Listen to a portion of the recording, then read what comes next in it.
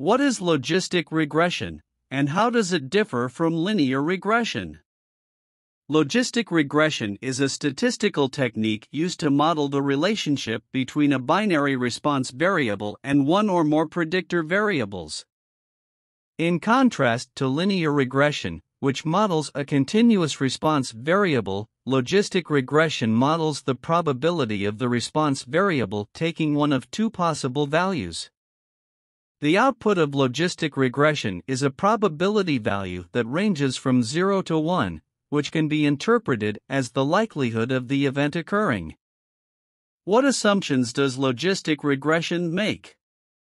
Logistic regression assumes that the relationship between the predictors and the response variable is linear on the logit scale, that the observations are independent, and that the variance of the error term is constant. It also assumes that there is no multicollinearity among the predictor variables and that there is a large enough sample size to produce reliable estimates. How do you interpret the coefficients in logistic regression? The coefficients in logistic regression represent the change in the log odds of the response variable for a 1-unit increase in the corresponding predictor variable, holding all other variables constant. To interpret the coefficients, we can exponentiate them to obtain the odds ratio, which represents the change in odds of the response variable for a 1-unit increase in the predictor variable. How do you assess the performance of a logistic regression model? There are several ways to assess the performance of a logistic regression model, including measures of overall fit, such as the deviance and the Akaika information criterion, measures of discrimination, such as the area under the receiver operating characteristic curve, and measures of calibration, such as the Hosmer-Lemeshow goodness of fit test. How do you deal with overfitting in logistic regression?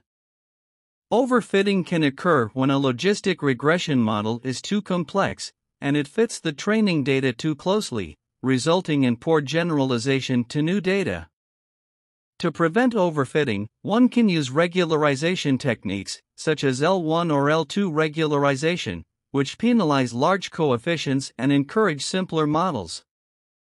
Another approach is to use cross-validation to evaluate the model's performance on a holdout set of data, and to select the model with the best performance.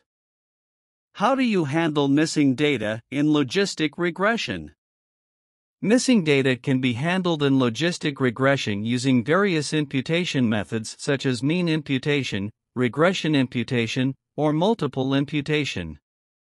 However, it's important to ensure that the imputation method used is appropriate for the type of missing data and that any assumptions made are reasonable.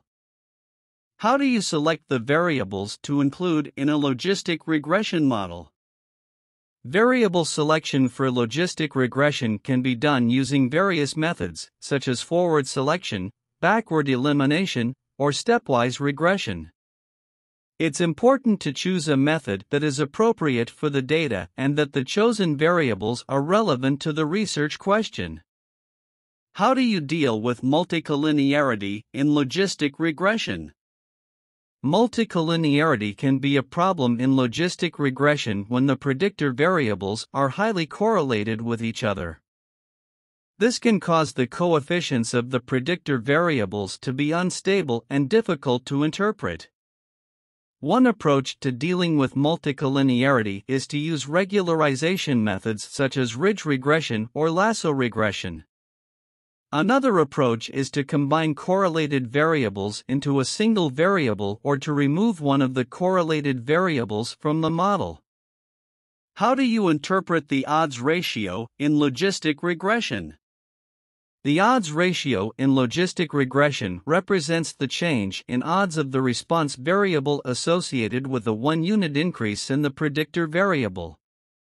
An odds ratio greater than 1 indicates that an increase in the predictor variable is associated with an increase in the odds of the response variable, while an odds ratio less than 1 indicates that an increase in the predictor variable is associated with a decrease in the odds of the response variable. How do you assess the goodness of fit of a logistic regression model? The goodness of fit of a logistic regression model can be assessed using various methods, such as the Hosmer-Lemeshow test, the Pearson chi-square test, or the deviance goodness of fit test. These tests evaluate how well the model fits the observed data and whether there is a significant difference between the predicted and observed values. A significant difference may indicate that the model needs to be improved or that there is a problem with the data.